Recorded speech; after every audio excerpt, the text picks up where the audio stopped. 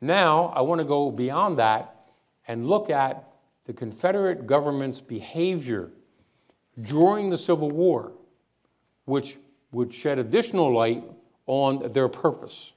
And what I submit to you as my personal view is that the behavior of the Confederacy in several key areas demonstrates that the Confederate leaders were more concerned about preserving slavery than they were, unbelievably, than in winning the war. And preserving their independence. That it was all about slavery.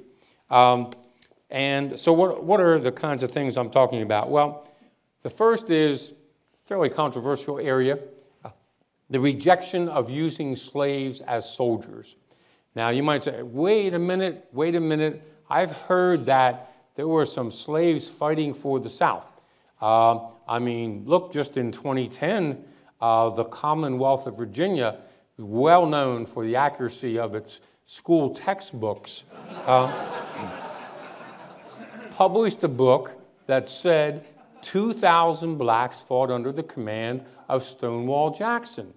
And so when challenged on it, the department person who had come up with this addition to the text said, oh, that was on the internet. I mean, it sounds like a good source. Could have at least said it was Wikipedia, but now it was on the internet. So that was the source of that.